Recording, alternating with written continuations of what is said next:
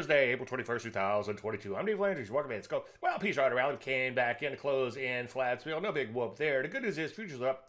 Big pre-market. As we've been saying quite a bit, my big concern is that we get a retrace rally as we had, and we roll right back over. So the good news is we'll see a little pop, at least on the open, but let's not start kissing each other just yet. Do keep an eye out on all these indices. He tried to say at the recent lows, if those get taken out, it could get pretty ugly pretty fast. In between now and then, one day at a time. Take a look at NASDAQ. As you can see, Tried Rally came back in. This is a rollover, or more indicative of the possible rollover I have been concerned about. But hey, a couple of big updates would certainly help that situation. Rusty continues to kind of bottom out in here, but if it does take out the recent lows, it is a long ways to go. Energies, metals and mining, and a few other areas like drugs still doing pretty good in here. Some other areas like foods are beginning to accelerate higher. Not excited about foods, but hey, we might see a setup or two here. So what do we do? Well, same as it ever was. Focus on the stronger areas and avoid or short the weaker ones. Any questions? As usual, DaveLandry.com. I'm Dave Landry, and you started Market Minute. Ooh, chart show later tonight. I hope to see you there.